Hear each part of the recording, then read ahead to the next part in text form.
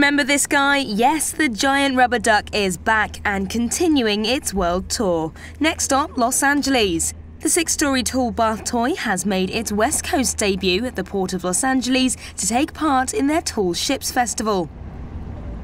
The inflatable work of art, weighing in at around 11 tons, led dozens of battleships and sailboats at the parade, drawing attention from onlookers. I'm pretty excited. I haven't seen anything this big before, and I'm really excited to see him come to the Port of LA. I think it's going to bring a lot of people in for the Tall Ship Festival, and I'm just really excited to see a big rubber ducky. Ducky. I think that's the official term for people who track a duck.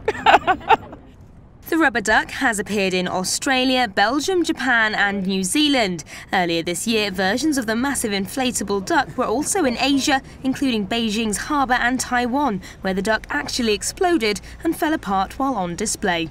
Luckily this time, they've attached it to a heavy barge to keep it from blowing away.